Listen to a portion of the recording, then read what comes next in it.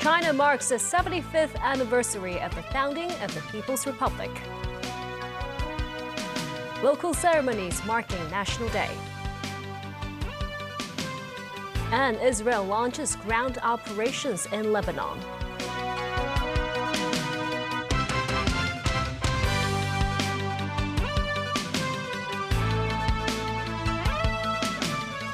Good evening and thank you for joining us. Today is National Day and the flag-raising ceremony was held at Tiananmen Square in Beijing this morning, marking the 75th anniversary of the People's Republic of China. The square was filled with over 100,000 visitors and tourists eager to witness the occasion. Sakura Ib reports. The flag-raising ceremony started at around 6 a.m. as soldiers sound their clarions.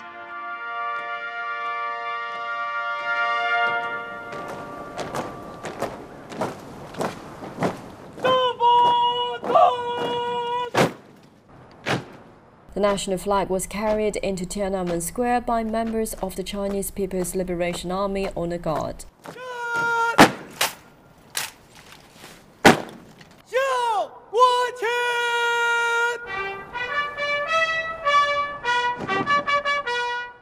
Thousands of spectators gathered in the early hours, eagerly awaiting the moment the national flag was raised.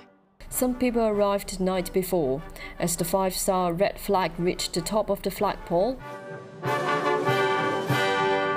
Pigeons and balloons were released into the sky, while attendants waved national flags with pride.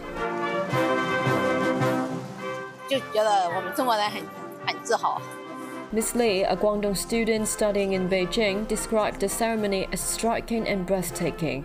She and her friends arrived at 8 p.m. the previous night and sat on the ground throughout the night after their mat was confiscated.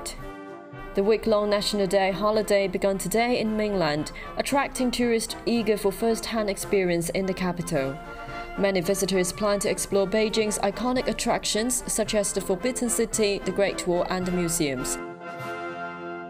After the ceremony, a lot of tourists and citizens stay here to take pictures with the large flower basket behind me at Tiananmen Square to celebrate the National Day. Sakura Ib, TVB News, Beijing. Here in Hong Kong, top government officials, representatives of mainland organizations and various sectors in the city attended flag-raising ceremonies to mark National Day. Speaking at the reception afterwards, Chief Executive John Lee said the city must make use of its advantages to further contribute to the nation. Timothy Lee reports.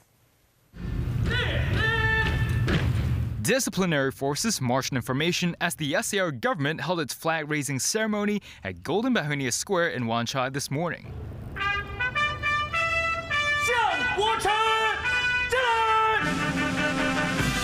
Chief Executive John Lee and former CE Leung Chun-ying, who is also vice chairman of the Chinese People's Political Consultative Conference, were among the dignitaries taking part in the event. Also in attendance were representatives of mainland organizations in Hong Kong, former chief executives Donald Tsang and Carrie Lam, senior SAR officials, and members of the executive and legislative councils. Marine police and fire services vessels, as well as government flying service helicopters, paid tribute to the nation via sea and air.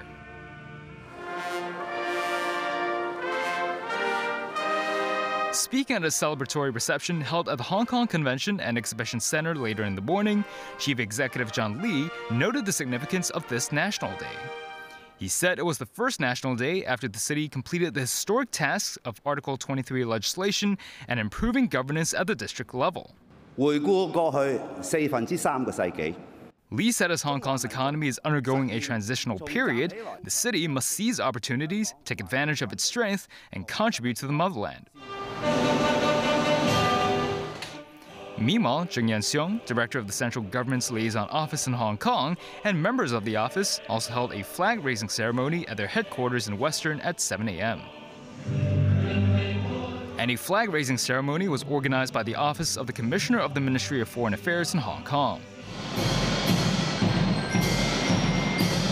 Besides governmental organizations, some local youth groups performed special National Day marches symbolizing the date of October 1st and the number of 75. Timothy Lee, TVB News. Discounts and deals galore today, offered by various businesses to celebrate National Day. Reduced prices in not just eateries and retail shops, but also hotels, cinemas, and transport facilities. Promotion campaigns citywide to mark the 75th anniversary of the People's Republic of China. Discounts on offer at more than 3,600 retail shops and restaurants. This chain supermarket selling crackers at 30% off. Like here, before we only buy 1 or 2. Today we buy like five of them. I think it's about 20% to 10% cheaper. Like the coffee.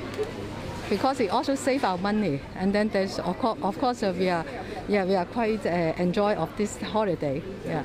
It is not easy. This is something we offer so that everybody, Hong Kong citizen, mainland citizen, and even tourists to come and enjoy the celebration with us, so that they can go shopping, go eating, and enjoy themselves. Chung also said they are not estimating the exact revenue generated from the campaign, stressing that the goal of the discount scheme is to celebrate National Day. Discounts and deals at wet markets and stalls as well. Many products sold at just 75% of the original price, symbolizing the 75th anniversary of the founding of the People's Republic of China. This chain restaurant also offering 30% off for patrons. Its manager said business increased by around 50%. Some restaurants even plan to continue the discount campaign for 1 month. Moviegoers today treated with half-price tickets as well. This citizen hopes such discounts can be extended to Ocean Park and Disneyland. The MTR 2 offering a 25% fare discount for every ride. That includes cross-boundary trips. Passengers can enjoy the discount using their Octopus cards on the MTR network, light rail, and MTR bus services. That applies to seniors with a $2 concessionary fare as well, meaning they can enjoy the ride with just $1.50. Children can even take free bus rides on most routes. Tram rides, free of charge for all the entire day. 2-star ferry lines between Tsim Sha Tsui, Wan Chai, and Central free of charge too for 3 consecutive days. More than 160,000 mainland tourists had entered Hong Kong as of 4 this afternoon, with most taking advantage of the Golden Week holidays. Many visitors said they would like to watch tonight's fireworks display, but would either leave the same day or stay just 1 night. Scores of tourists could be seen arriving in the city via high-speed rail at the West Kowloon Station.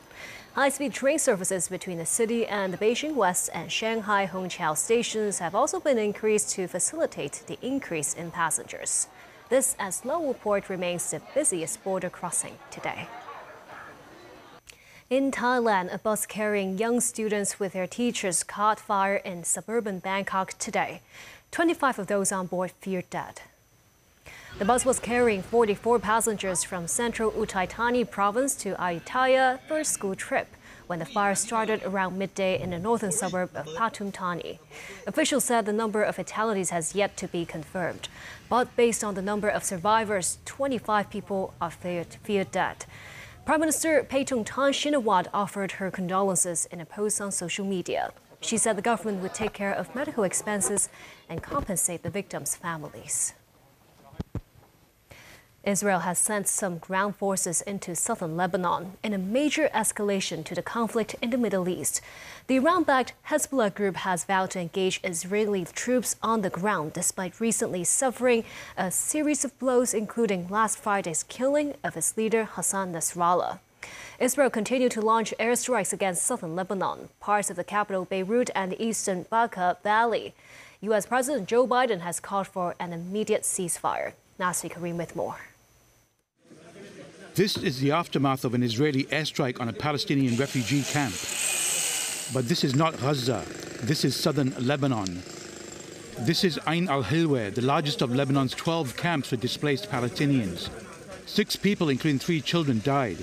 Among them was a son and daughter-in-law of Munir Maktar, a senior official of the Palestinian Fatah group who was the target of the strike. His fate is unknown. The Middle East conflict is gradually moving to Lebanon as soldiers of Israel Defense Forces Elite 98th Division prepare to cross the border in northern Israel. The IDF said its limited, localized and targeted ground operation is the latest phase of its campaign to neutralize Hezbollah in southern Lebanon. The ultimate goal is to allow tens of thousands of Israelis to return to their homes in the north after they fled the area in the wake of the October 7th attacks. Israel hopes these airstrikes on Lebanon can maintain its military momentum after some stunning successes over the past few weeks. These include the remote explosion of thousands of pages and walkie-talkies used by Hezbollah operatives, and Friday's killing of Hezbollah leader Hassan Nasrallah, as well as several of his group's top commanders. A ground operation, though, takes the IDF into Hezbollah territory, where their fighters have intimate local knowledge of the terrain and conditions. The group's deputy chief, Naim Qassem, said Hezbollah fighters are ready to engage Israeli troops. US President Joe Biden was asked if he was aware of Israel's plans and if he was comfortable with it. I'm more aware than you might know, and I'm comfortable with them stopping. We should have a ceasefire now. Thank you. Israel last week rejected a US and French proposal for a 21-day ceasefire to negotiate peace. Around 1,000 people have been killed in Lebanon over the past few weeks. With growing fears of an all-out war, many Lebanese are evacuating their homes. These people are trying to seek refuge in Syria. The governments of Germany and Bulgaria have sent planes to Lebanon to get their citizens out. 89 Bulgarians returned to Sofia on Monday, with more on the way. The European Union's Josep Borrell said an all-out war must be avoided.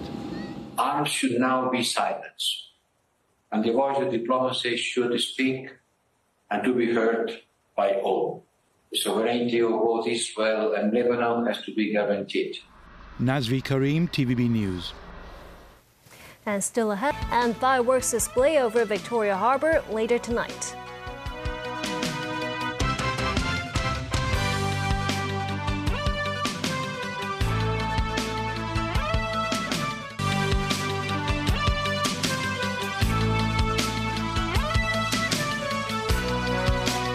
The National Day fireworks display at Victoria Park tonight will include a drone performance for the first time. Scores of residents have already made their way to the Chimsha Promenade to save the best spots. The fireworks display is set to begin at 9 p.m. and will last for a total of 23 minutes. The performance will be split into 8 scenes and incorporate elements of bamboo leaves, symbolizing the recent arrival of giant pandas to the city. A 5-minute drone show will feature images of the number 75 as well as pandas. This after a drone show at the West Kowloon Cultural District was cancelled on Monday night because of technical issues and replaced by pre-recorded images. The National Day Race Day was held at the Sha Tin Racecourse today, with members of the public enjoying free admission. Total betting was over $1.5 billion, up 7.5% from the same event last year. Samantha Lee was at Sha Tin. The Sha Tin Racecourse was open for free admission at 11 this morning, with large crowds lining up to get in. There were also tour groups and other tourists. Some people took photos with the bronze racing horse statue. It's like an amazing opportunity to experience a race like this. I think it's the first time in my life that I'm going to experience a horse race because it is so big in Hong Kong. I really want to come here, so I put all of the effort to visit this horse race today. Because I'm Muslim, so we're not allowed to gamble. So I'm just here for the vibe and just the experience. I just enjoyed the racing because I heard that this is famous in Hong Kong. I think they passed the end point. That's really exciting. Long time no come to this racing, so this time with my wife come to here to enjoy the party. The opening ceremony came with stunning performances, including martial arts and drumming. 10 races were held today, with the focus being the National Day Cup trophy, contested by 8 horses for the $4.2 million prize. The winner was Beauty Waves, ridden by Alexis Badel. And to celebrate the 75th anniversary of the founding of the People's Republic of China, the Hong Kong Jockey Club made themed offers for merchandise, food, and drinks. Some items were sold at 75% of original prices at the races shop. Apart from the special discounts, a range of National Day-themed products will be available as gifts at the Jockey Club shops, including this gold combo set and commemorative stamp. Samantha Lee, TVB News. And that's the news. Thank you for watching.